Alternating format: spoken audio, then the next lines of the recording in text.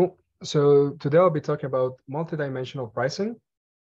This is mostly a discussion of the work Dynamic Pricing for Non-Fungible Resources by Theo Diamandis and collaborators.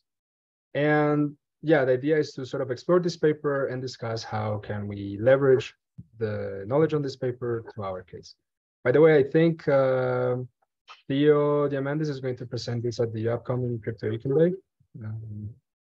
Yeah, so let's get started.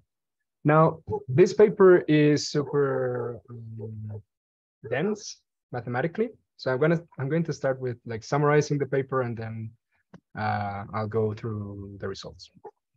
Okay, so what do they do? Well, the authors here provide a principal way to design a transaction fee mechanism that can price multiple non-fungible resources. So what do they mean by this? Well, they can charge gas for a transaction if it's very, say, CPU heavy, and charge a different amount of gas for a transaction or a message if it's very memory intensive. Now, of course, this is very similar to what we're doing related to gas lanes, because you can then create lanes for different types of messages, or for the demand-driven onboarding idea that A-North was proposing, etc. So there's a lot of relation to what we're looking at. And furthermore, the paper has a lot of interesting results. The first one is that their transaction fee mechanism is based on an optimization-based framework, which means that the results are optimal in some given sense. And the second one is that their transaction fee mechanism design can be decomposed into optimizing two objectives or solving two problems. The first one is the network designer's problem, which can be understood sort of as how much resources can we spend without putting the network in a lot of stress in such a way that we make money. And the network participants problem, which can be sort of understood as which transactions should we include on a block, or which messages should we include on a block, such that both miners and users are as happy as possible. Okay, they also derive a lot of interesting properties from this transaction fee mechanism, following some very simple but kind of abstract assumptions, such as convexity of the state space. And they prove, or they hint at, the fact that transaction fee mechanisms are deeply related to iterative methods for numerical optimization. So if you like linear algebra, this is definitely a paper that I recommend you look at. Okay, so now the rest of the presentation gets very both mathy and hand wavy somehow. So it's a lot of notation, but it's not super in depth. But okay, let's get to it. So let's consider a system with M different resources and N transactions in the mempool. So M here can be the number of lanes, or if we're using lanes and something demand-based or whatever, okay? Now let's define B star as a vector with the target utilization of these resources. So BI is the target of resource I. And let's define X as this vector that takes values of 0 and 1, that has a length N, that includes all possible transactions in such a way that the jth component of X is 1 if the transaction is included, and it's 0 otherwise. Okay. Furthermore, we define A as the matrix whose jth column represents the vector of resources AJ consumed by transaction J, and P as the vector of fees. Okay, so given this, we can write the total resources consumed by Y, which is just A times X, right? So the resources utilized by each of those transactions included, the sum of that. And the total amount of tokens spent as P transpose Y. So basically, the price of the resources of type 1 plus the price of resources of type 2 times the consumption of those resources all the way to PM. Okay, so what is the goal of their paper? Well, they want to create an update rule such that if our expenditure is equal to the target expenditure, then there is no update. If we are spending more of the resource I than the target of resource I, then we increase the price of that resource.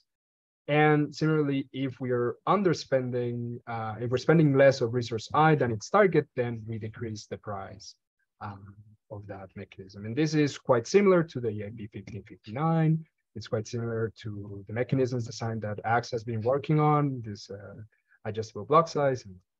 Okay, now this is akin, like achieving this goal is akin to designing a transaction bin mechanism, for which we need to consider the network utility and the participant utility. The network utility we're calling L of Y, right? It depends on the resources used, and the participant utility depends on X, so on the transactions included. Okay, so let's start defining network utility. We define the loss function L as a function which maps resource utilization Y to the quote unquote unhappiness of the network designer L of Y. Now, there are many different types of loss functions. Here I'm going to show a couple of them. So as a first example, we have L of Y being equal to 0 if Y equals B, if we're spending exactly the target, and infinity otherwise, which can be interpreted as we're infinitely unhappy unless we're spending the optimal value. A second example is quite similar, but here instead of Y being different from B star is Y larger than B star, meaning that we're okay with using less than the target expenditure, but we're infinitely unhappy otherwise. Or a third example can be given by this quadratic norm here, which can be interpreted as we want to avoid deviating too much from the target B star. So we don't want to spend too little or too much in comparison to the target. However, many definitions of L exist. One can come up with whatever definition of L, such as long as a few technical conditions are satisfied, basically that it's convex and lower simply continuous. And as we will see later, each definition of curly L will imply a different update rule for the network fees. Okay, now let's switch on to defining the network utility or the participants utility. By the way, I cannot see my mouse. If there's someone writing stuff on the chat, I cannot see you.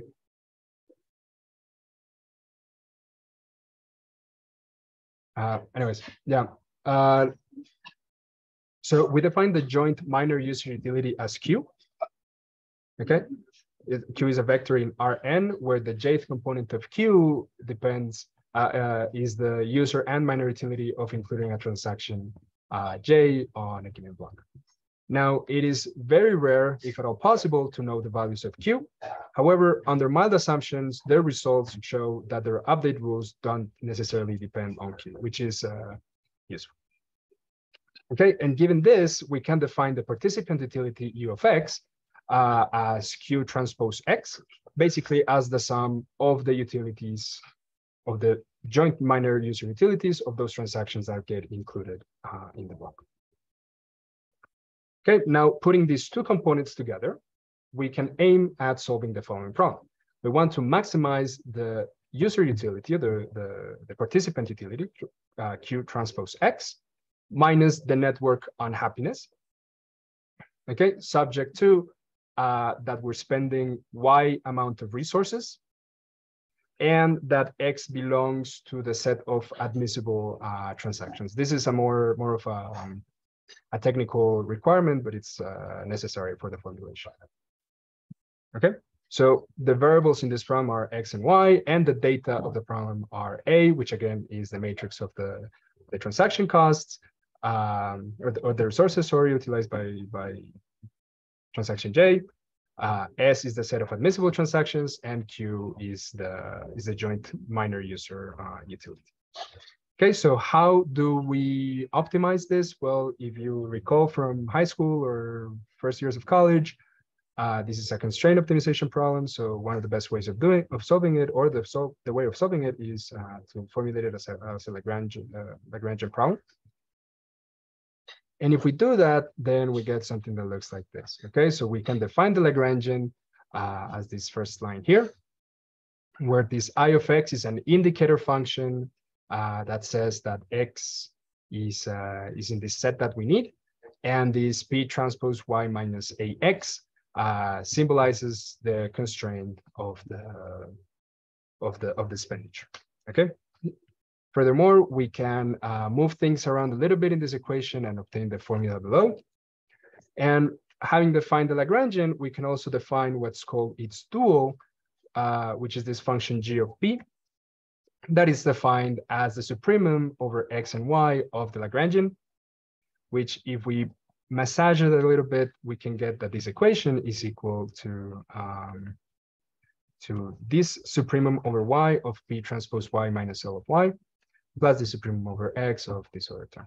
The first term that I'm calling L star is the network designer's problem. We want to find the expenditure that maximizes this amount, price times expenditure minus the network unhappiness, plus this other term, which is the transaction participants problem, meaning what are the messages that I want to include from that set of admissible messages such that I maximize the joint user minor utility. Okay, then we can define this auxiliary function called the dual g of p as L star plus f of p. Okay, and why do we want to do this? Well, why are we doing this Lagrangian and this dual formulation? Well, there's a very strong result in optimization, or a fundamental result in optimization that says that if S star is a solution to the original problem, meaning maximizing this utility minus the unhappiness, then it follows that the dual is always larger than this solution for any value of p. The proof is a one-liner, but I don't think we need to discuss it.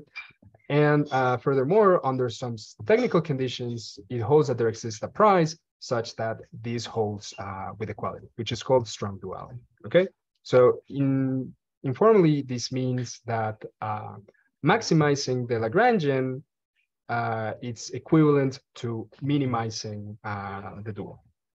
Okay, so the problem boils down to minimizing G of P. Okay, cool. So we want to minimize G of P. How can we do it?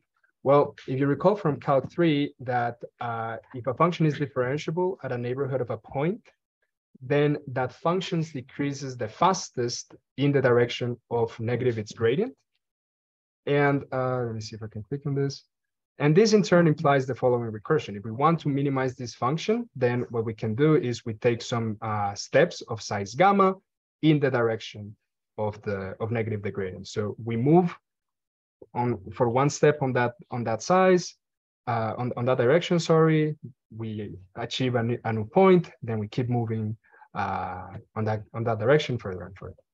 Now this formula here, it's already kind of telling of something, but I don't know, does this formula look familiar to something? Let's maybe make it a bit more, so let's maybe exemplify it. So let's consider a very simple one-dimensional example. Okay, let our target consumption be half of the block size, and let AJ be the gas used by transaction J. Okay. Furthermore, let's consider this loss function that we're infinitely unhappy unless we're exactly at the target consumption, and let's define I of x as this indicator function that we have here. Okay, so from before, we have that our dual looks like this. Now, from this formula here, the first term, we can see that this first term, L of y, is either 0 or infinity. So this term, the supremum of this term, it's only achieved when y equals b star.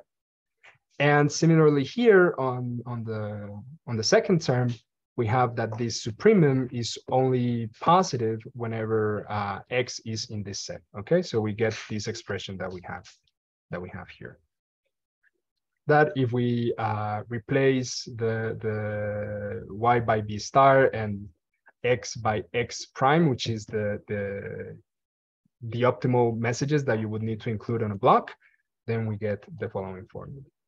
Now, if we take the gradient of this with respect to p, we get this. And if we plug this result here back into the previous equation, we get a recursion formula that looks like this. Now it's starting to look a little bit more familiar. Now, what if we set the step size gamma to this arbitrary thing? Well, then we recover something that looks like this. And I'm sorry, I don't know. I don't know how to point on this. But what does this formula look like here? If AX is the total gas used at a given transaction, Well, it's exactly the EIP 1559 mechanism.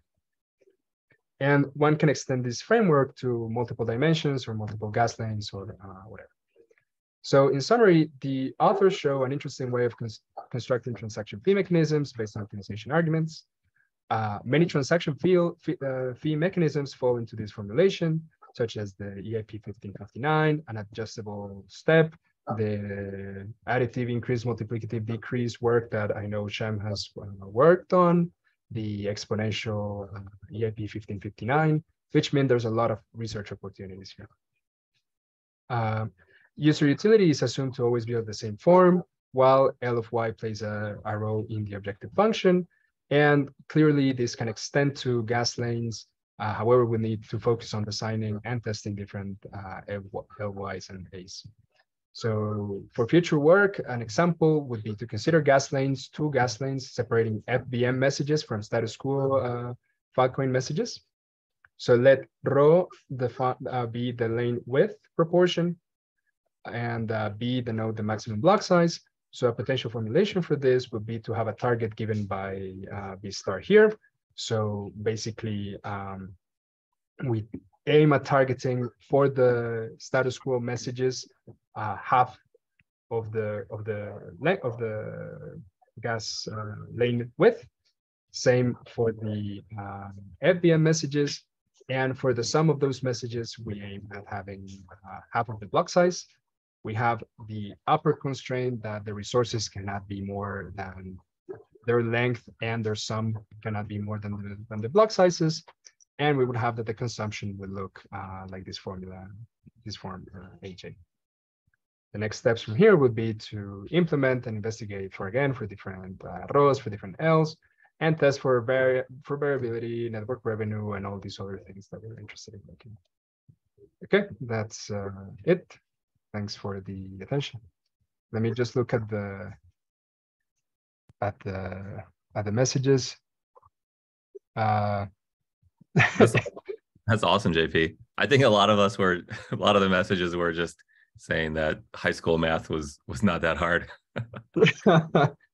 When I was studying in New Mexico, I taught Calc 3 at the university, and there was a kid there who was like in high school, was in these AP programs. I thought that was pretty cool. Nice, man. This is a really neat result. Yeah, it's super interesting. It's super interesting. So one question I have, I wonder if you can go back to the I loved the chart with the graph. Can you go to that one real quick? Just for like intuition, what are X and Y on there? Are those, is X the, well, go ahead. Right. So yeah, so this would be like P1 and P2. So the components of this price vector, right? Because this, in this formulation, this P is multidimensional. So yes, that's a good, that's an interesting point. This kind of update the price on, I mean, this formula here updates the price on both dimensions in one go, depending on the gradient. So in my mind, like EIP 1559 is just a cross section of this because it's a one-dimensional and we're changing the base fee. Exactly. And so in my mind, like what I was thinking is, I wonder if we can get rid of the idea of block gas lanes, like, hey, separate pieces of the block are reserved, and storage provider messages need not mingle with FVM messages, and they can't go back and forth across some membrane, but rather there's a different base fee for each of those types. They're all mixed together, but like maybe you just crank the base fee up or down towards the optimal. I mean, that's what it is. The gas lanes are about base fees. I think that's what we're talking about, like having two different base fees. But would you like segregate the actual block into 60% of the transactions are reserved or not, or just let that float dynamically? Don't have a variable. Reserving it by price. So like they would have like, I mean, base free comes from setting a target block size, right? So,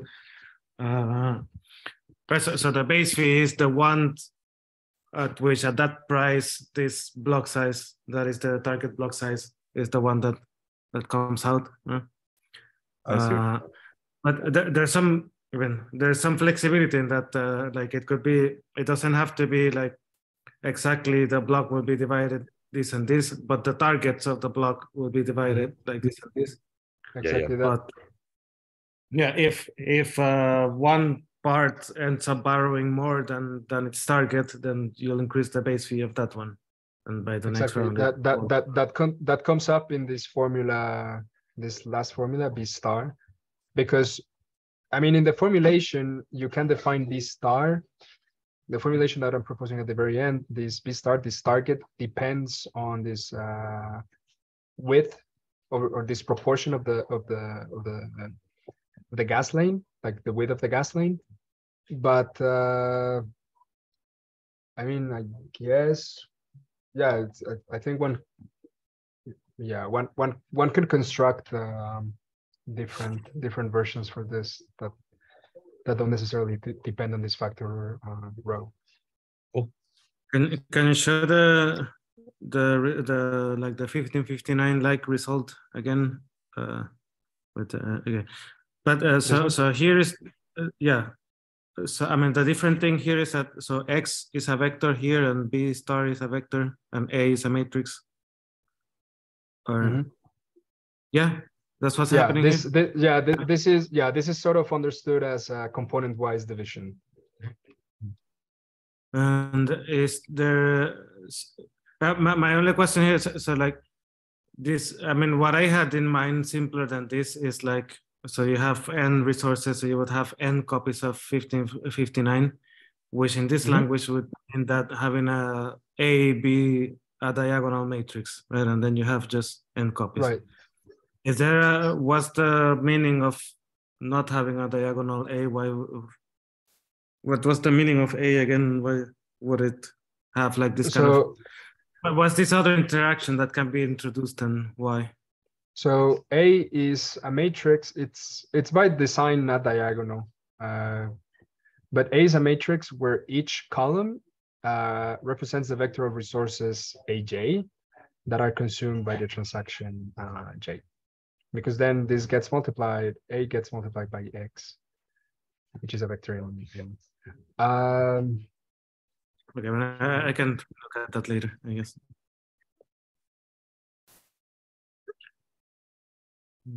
No.